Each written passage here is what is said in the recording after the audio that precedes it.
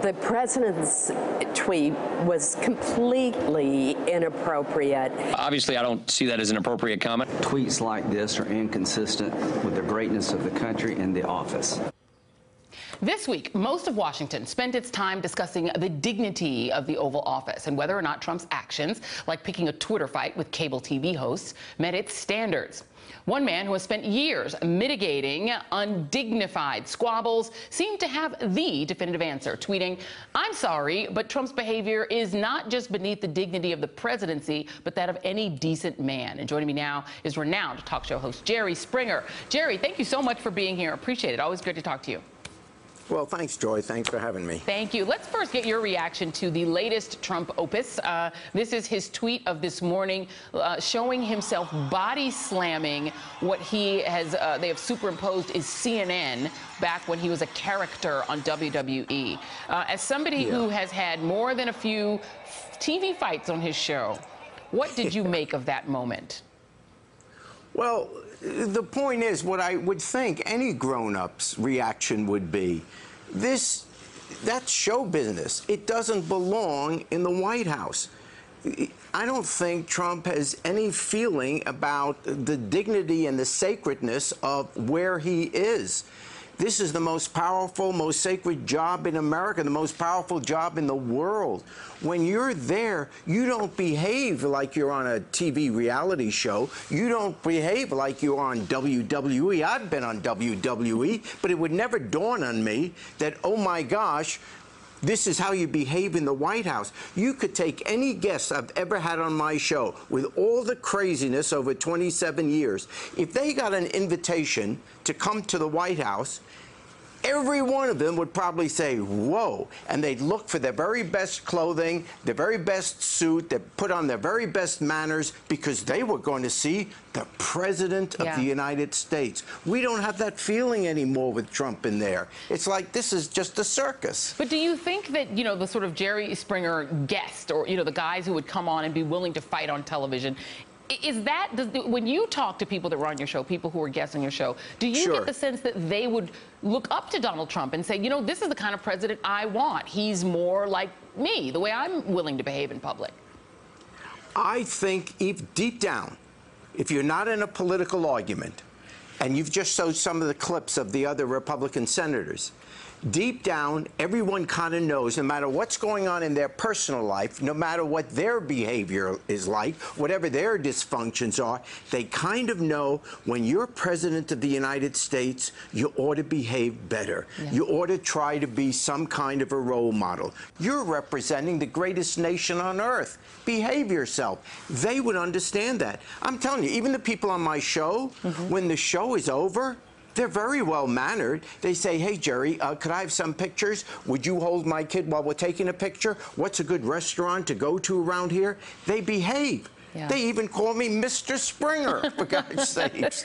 You know, of course, if you're meeting the President of the United States, you have a respect for that. Why can't Trump have that respect? Well, you know, I mean, and I think the big debate, and I feel like I'm having this debate every day with people that I talk to, of whether or not Donald Trump is a bug or a feature, whether or not he is the aberration, or maybe Barack Obama was sort of the last in a kind of era of presidents who comported themselves in a certain way. You know, whatever their personal lives, you go back through all the presidents who we now know were cheaters or, you know, sort of whatever vulgar in there, the way they spoke when you got the LBJ tapes. But in public, even Richard Nixon in public sort of comport himself well. But Donald Trump tweeted yesterday something that I think is interesting. He tweeted yesterday, my use of social media is not presidential. It's, in all caps, modern day presidential, make America great again. Have we crossed a kind of Rubicon where maybe the sort of crass entertainment value of Trump is the new standard for what a lot of Americans think a president should be, not what you and I are talking about, this sort of dignified old standard?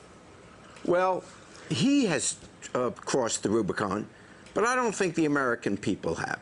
I mean, sure, Trump's got his supporters. I get that. But it's not a majority of the American people.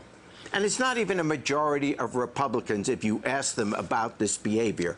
No, most Americans are able to compartmentalize. They know when they're watching crazy television. They know when they're watching professional wrestling. They know when they're watching a sporting event or when they're out with their friends on a Friday night in a bar. They know that that kind of behavior is totally different than what we should expect from the President of the United States of America. I don't believe for 1 second that most Americans believe that indecent behavior is appropriate in the White House. And yet, I just don't believe that. And yet, Jerry, let me play you a little bit of Donald Trump's most absurd moments. And this is before 60 million people voted for him for president. Take a look. Yes.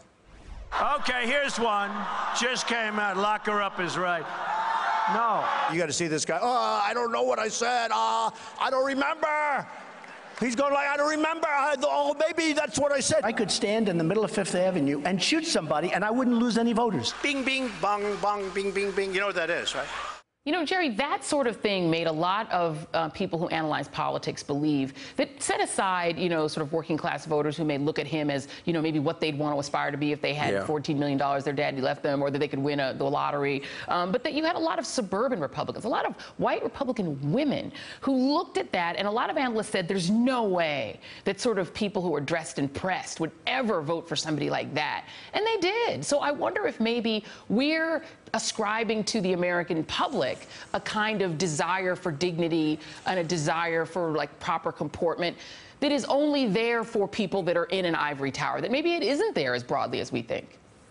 Well, I think a lot of people in the past election, and remember, not a majority of the people, 3 million more people voted for Hillary, so let's remember that. But anyway, a lot of people did vote for Trump, but a lot of people made a deal with the devil in a sense. They weren't supporting his behavior. They would say, even in interviews, no, that's not right. I don't want my kid growing up like that. That's no way to behave towards women, etc. But at least if he got elected, we'd have the person selected for the Supreme Court that we want. Or at least if we voted for him, he would give us wealthy people a tax break. So people were willing to overlook that.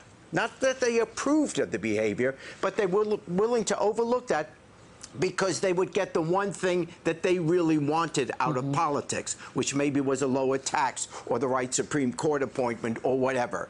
That is the deal they made. Now that people have seen the result of this and how we're mocked throughout the world and how all of a sudden maybe our security isn't as great as it should be, maybe now people will say, you know what, that's the last time I'm ever going to make a deal with the devil.